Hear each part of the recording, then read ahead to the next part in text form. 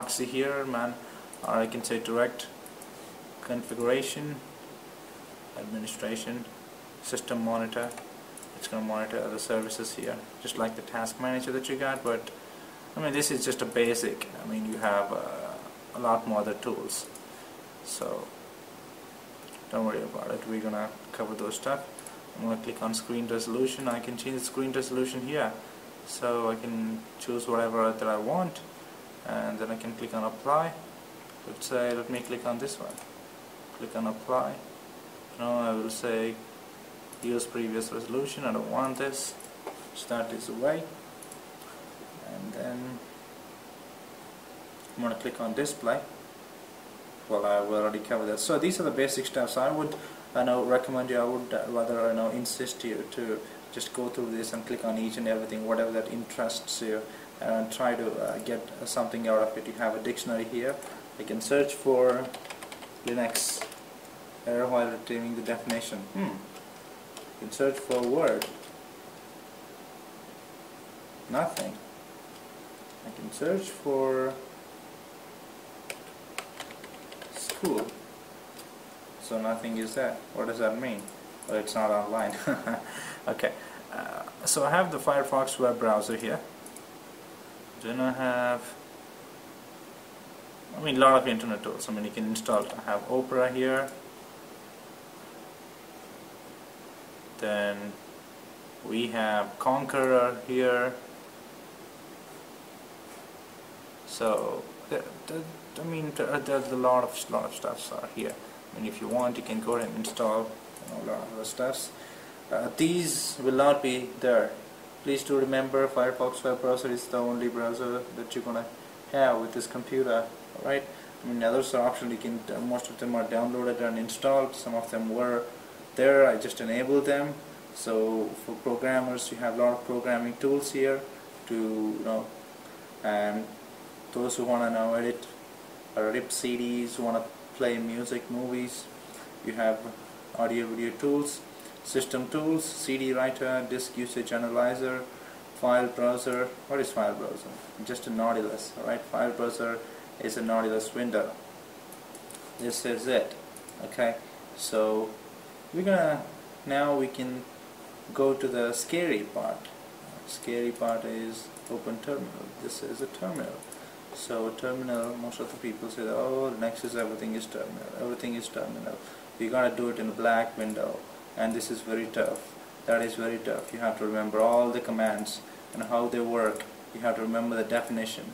Yes, most of it's true. When I say most of it, whatever that you have heard of all the scary stories about this terminal, or how difficult is it? Yes, it's as difficult as eating a peanut, unless you don't have teeth. Alright, I hope you all know, all of you guys have teeth, so that's why you have tried to, or you are attempting to view this video. So we're gonna go ahead and check basic things. So right click, open terminal. Right, so bash shell, or born again shell. It's not your Born Identity or Born Supremacy the movie. It's not that one. It's a guy who actually made this. Alright, so what is a shell? Shell is the command interpreter. That's it. Alright, shell is something, the command that you're gonna give, it's gonna go ahead and transform that to a language that the kernel or the computer understands. So shell is basically what you can say, an interpreter. A French Prime Minister has come to United States, and assume that he don't know English at all. So there should be something interpreter, right? The kind of thing here. So this is a way. So I can either choose, click on this, click, I can navigate, I can do my stuff, or I can open a terminal and I can make it a little faster. So I'm going to say zoom again. So the first thing, the first basic command that you should know is ls. ls, what is that?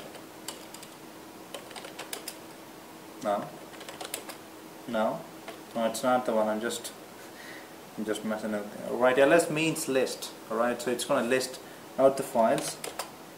Clear means it's going to clear the screen. ls clear, ls clear, right?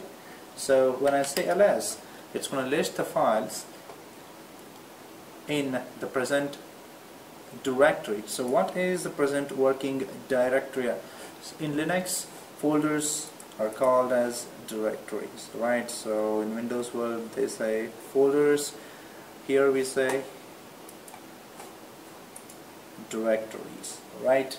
So I'm going to say I want to find out what directory that I am in, so I'm going to try pwd, present working directory. So I'm in /home/gaju. So why was it in blue?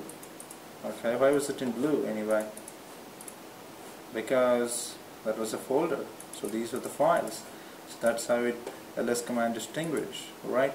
So there's other command, why it actually gives it in colors, even though its basic function doesn't include a coloring system. But yes, that's how it is. So there may various other switches. There are something called as switches. I'm going to show you. ls switch a or lsa command. So what is this? Now it's going to show all or everything that we have there, all the hidden files, system files, everything. Okay, these are all the files which are in it. So ls-a is going to show all, or ls all, it's the same, right?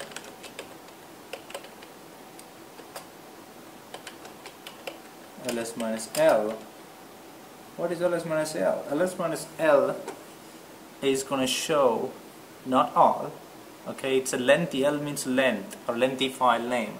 So when I say lengthy file name, it's going to show me the read, write, execute, the rights, that who has the rights, what kind of a rights I have on it, everything. So here D means it is a directory, alright, this file. This means it's a file. We're going to cover this extensively in future. So read, write, execute for this person, okay, the owner, and these three functions are for this group. This is for everyone else, right? That is how it is. So I'm going to clear the screen now. So let's say you want to know more about ls. So what are you going to do? So here comes the most important stuff, now how you're going to get help, right? So we're going to say ls help, right? So I'm going to use the browser here. Okay, I'm going to open another browser just for the sake of it. Okay, this is how it looks. But here, since I made the font bigger in this tab, so this is what is it now showing up as. Okay, so I'm going to go ahead and to normal size, zoom in, zoom in, zoom in, zoom in, zoom in, zoom in. Okay, let's zoom in. So this is how you have all the information about this file here, right? So here it says ls-a is, okay, I'm going to zoom in a little bit, just only a little bit, okay, so that you guys can see this. Alright, okay, so this is, I think, more than enough, right? -a is all, do not ignore entries starting with dot. That's what it means.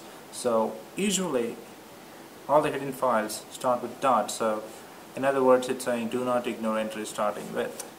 So capital A, almost all, do not list, imply dot and dot dot. Okay, so you have various switches, so you don't need to remember them whenever you feel the need of it. So just type this command ls --help and you will get this help page. Alright, So what if you need a little more than that?